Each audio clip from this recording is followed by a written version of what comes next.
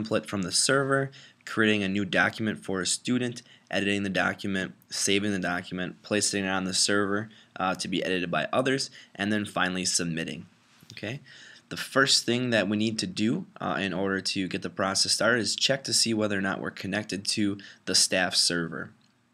You can check to see if you're on the staff server by going down to your Finder window, opening it up, and looking on the shared section. Underneath the shared section here, you would have the staff server listed if you are connected. I am not currently connected, so I need to connect to the server. Okay, I'll close my Finder window. I'll click somewhere in my desktop to make sure I have my Finder options at the top. I click Go. I scroll down to Connect to Server. And then up in the server address, I need to have this address listed.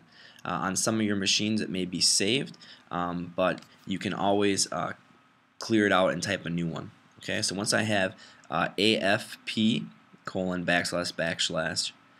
staff.3lakessd.k12.wi.us. Once I have that typed in there, I click connect.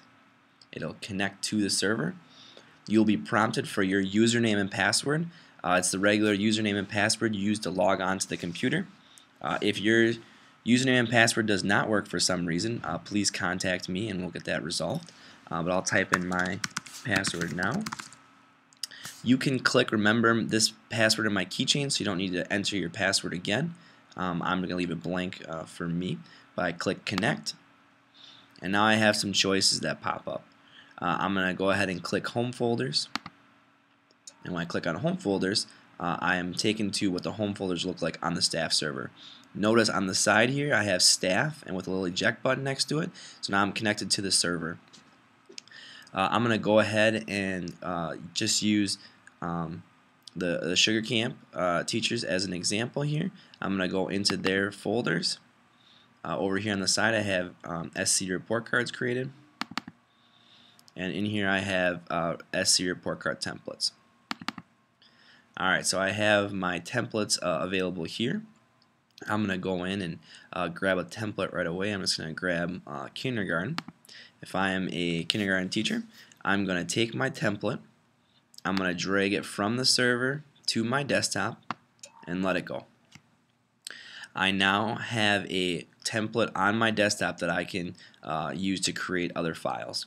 The templates on the server do not go anywhere. They stay right there, and they are not editable, so you don't have to worry about messing up the template.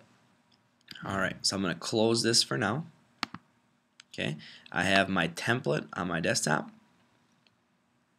I'm going to go ahead and create a folder on my desktop. I'm going to call it my grade level, so kindergarten. Okay, maybe report cards. And I'm going to use that folder later. So now that I have a folder created. To create a new file, I just double click on my template. In here I have my templates, and I have another document that popped up here before. Excuse me. I have my template right here. This is the Sugar Camp Elementary template for kindergarten. Notice at the top the name is document 1. Okay, the document opens by default as a generic document, not as the previously saved template. So to create the template for, or the report card for one of my students, I would click in the name box, double click, and I will type in the student's name. We will call this student Jane Doe. Okay. Once I have the name typed in, I can click out of the box, and that's set. Once I'm in the document, I'm free to edit, move around in the tables that are here. Maybe I'll give Jane a 4 in reading, and a plus underneath capital letters. Okay, maybe a minus for associated sounds with letters, and so forth. And I can edit this however I want. Same thing happens on page 2, and lastly for the comments on page 3. So however you edit the document, it's just like using a regular Word document.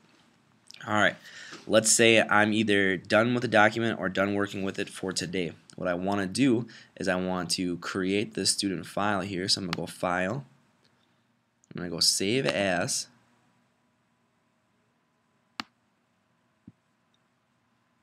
Oh, looks like I went off screen here. I'm going to go File. I want to go Save As. And as I do that, my documents saving options pop up. Okay. If you see, for instance, this for saving a document, click the down arrow to get more options. Okay. I want to save this document on my desktop. I want to save it underneath my kindergarten report card folder that I just made, and I want to make sure to save this format as a .doc.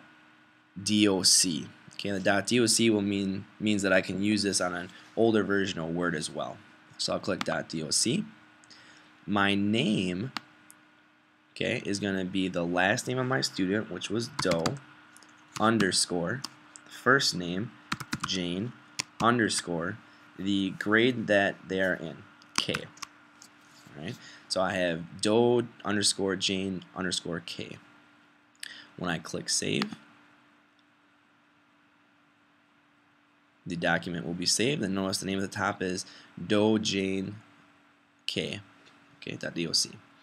Now I can close this document and come back to it, or if I'm done with it, I can just close it and be done with it. So I'll click the X here. Now notice underneath my kindergarten folder I have Doe Jane. If I want to create a second one, I double click on the folder again. I have my blank template, nothing's listed here. I double click in my text box. This one we'll call Jerry Doe. Okay. And I can do the same thing for Jerry Doe. I go File, Save As. I'm going to go Kindergarten RC, perfect. I want to create a .doc. My name is going to be Doe underscore Jerry underscore K. I'm going to go ahead and click Save. And my document will save and be there. Okay, so I had, and then here in my folder it represents my created files. Now I can go a step further than this, and I can edit Jane again. If I open up Jane's file here, this is the work that I already did.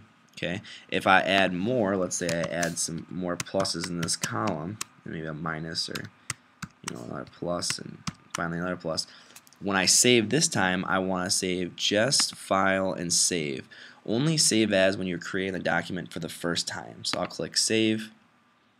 The file will save. I'll close it. Let's say I open it again. And here I have my edits that I've done. Okay. So let's assume that you have your whole folder full of all your students and you've worked on your files. Now when all of your report cards are entered in here and all the stuff you need is done, okay, you need to make sure that the files end up on the server. Okay, so I'm going to close my folder. So inside this folder, okay, are all the files that I need to put on the server. So I'm going to go back to the server. Okay, I can go Finder. And then I can go Staff, Home Folders, Sugar Camp Report Cards. And inside here, alright, I'm going to go ahead and drag this Kindergarten RC right inside. Okay. Now what I've done is I have a copy on my desktop and I have a copy in the server. Everything that I've done is transferred right here to the server. Once it's on the server, when you're completed, it's accessible by other teachers and also by our secretaries so that they can run the reports. And this is going to be where they access the report cards to print. Okay. Now, once you have everything set and your files are created, you can go ahead and put the folder on the server. And at that point in time, if your special teachers have contacted you or special ed teachers have contacted you that they're going to make comments or add grades, this is where they would access these files. Okay, they would access these files by coming to the server, clicking on your folder, and then dragging the individual files to their desktop, opening it up, editing what their part of it, maybe adding some comments here. This is a comment. Okay, they would go File, Save, they would close a document, and then they would locate the file on the server. So staff again, home folders, SC teachers, report cards, RC, and then they would drag it on top. They'll be asked to replace it at that point in time, and you'll click replace because you have the newest version available here. So click replace, it'll go on there, and there'll be the updated version of Jerry's report card. Okay. At this point, if you have all your report cards done in the Word documents and you have put it on the server, you are all set to go with the second and third, fourth pages of the report card, depending on how many you have. The only thing else you have to do is make sure that your PowerSchool stuff is updated. And for questions on that, feel free to contact me. If you have any other questions, give me an email or let me know. All right, thank you for watching. Have yourself a great day.